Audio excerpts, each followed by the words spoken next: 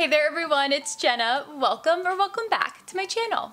In today's video, I'm going to share some styling and decorating tips to help give your space that high-end, luxurious feel. But these are all going to be very easy to implement, they're going to be budget-friendly, and they create a high impact for minimal effort, which we love. So these are just kind of the styling building blocks that I go by when I start decorating a space. So hopefully you'll find them helpful and get some fun decorating inspiration from this video. So without further ado, let's get into it. Okay, so my first tip is to intentionally incorporate contrast. So this is probably one of the #1 things that I look for when styling my space.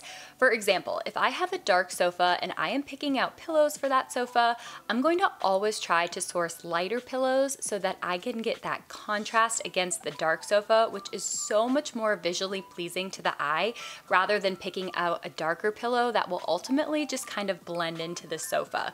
And making sure my spaces have contrast plays a big role in the furniture that I pick. So I always see picking out larger pieces of furniture as like the main base for my rooms. And this is really important that that contrast is considered when picking out these items. So for example, our dining table is a lighter wood. So I have light walls, like curtains, and a lighter faux leather cushion. So it was important that I chose darker chairs to give the space a punch of contrast that it needed.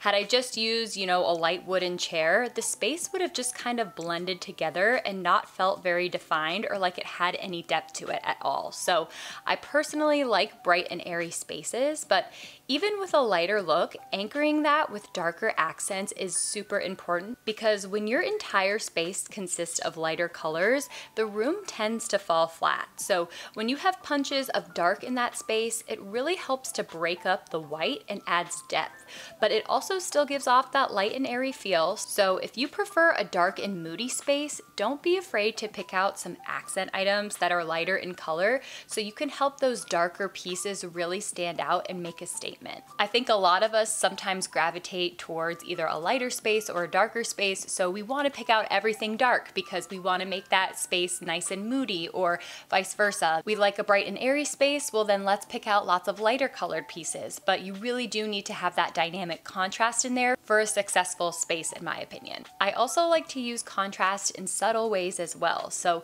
like in our upstairs game room, we have a lot of lighter wood tones and a lot of lighter colors, so I decided to contrast the lighter wood tones with some darker wood tones. Basically, I picked out some accent chairs with some darker wood and also some artwork that had darker wood frames to help tie in the chairs and just give some more of that defining contrast.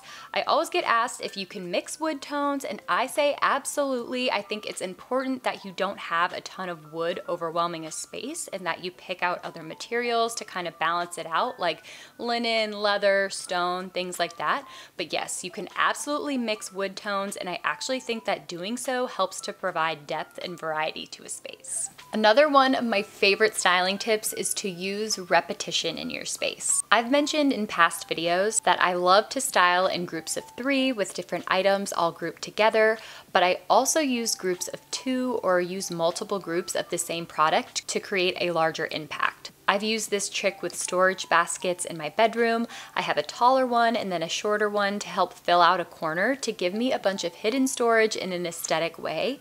And I just love the way that those varying heights kind of balance out the room. I also like to make sure that the material lends itself to the space. So we have a lot of white going on with the white walls and the white curtains. So it helps to break that up with some warm woven material to help add some texture and subtle neutral contrast. This technique can also be used in an outdoor space with similar planters of varying heights.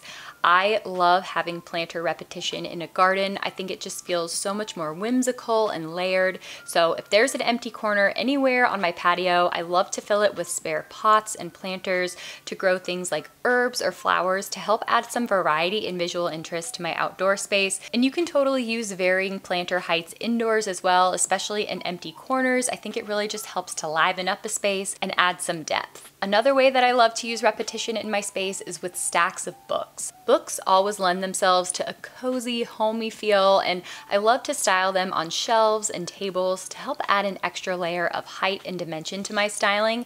It's nice to use them as little risers or stack some up against the side of a shelf to help create some different lines in decorating. Another way that I see designers do this repetition trick quite frequently is by using a larger vase and then a smaller vase styled together on somewhere like a dining table or a console table. The varying heights are just a high-end way of getting that more minimal look, but still making a stunning visual impact and a statement. And I love using the repetition trick of 2 items that vary in size, but I also love to repeat the exact same product twice or multiple times, whether it's large storage baskets underneath a coffee table or using the same frame size and sconce repeated multiple times to achieve a larger scale look.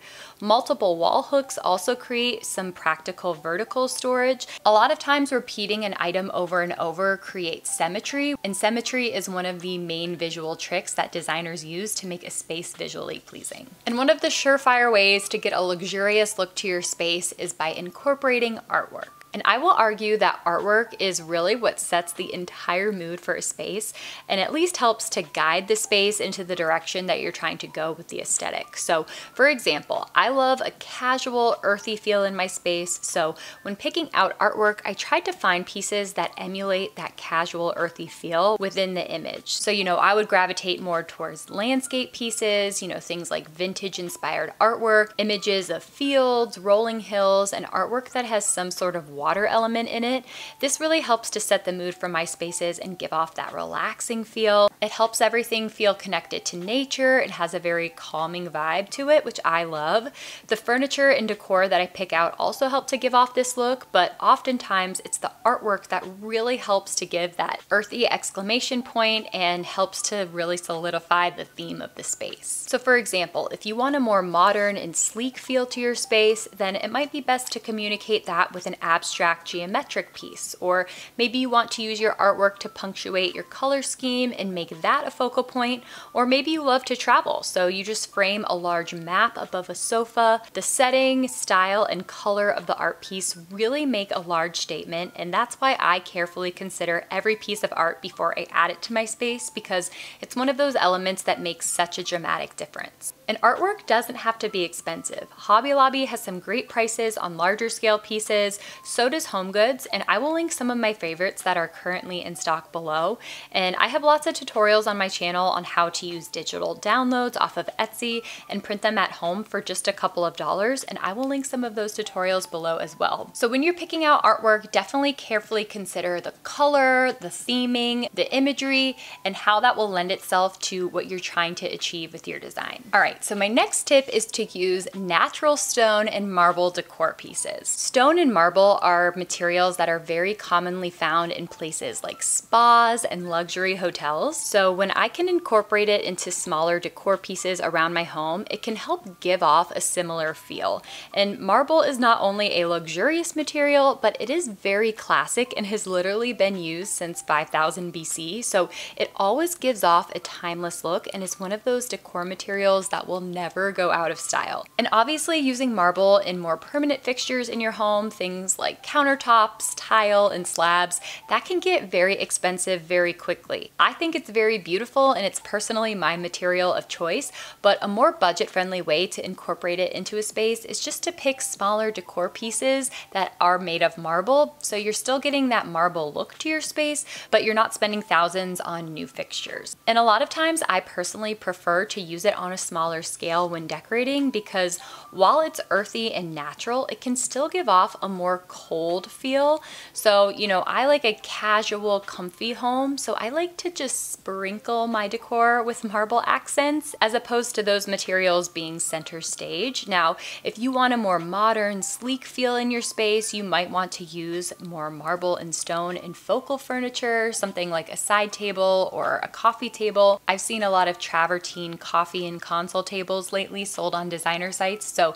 that is a very expensive look. And you know, it just depends on the look you're going for. Personally, in my space, I am happy with just little accent pieces here and there. Things like trays, coasters, or bowls. And I think when you have these little repeated marble stone accents, it helps to give off that naturally luxurious feel. And you know, places like Restoration Hardware sell these marble accents for hundreds of dollars. So it's a very high-end look, but I often source these pieces for less than $30. And I will link some of my favorites below in the description box so you guys can check them out as well. All right, everyone, that about wraps up this video. I hope that you enjoyed hearing some of my favorite styling tips. If you did, please give this video a thumbs up. It really does help to support the channel. And be sure you're subscribed so you don't miss another video. I post lots of home decor content, lifestyle content, travel content. So be sure that you are subscribed so you don't miss any more of that. And I just want to thank you all so much for watching this video. I hope you have a fabulous week, and I will see you all in my next one. Bye!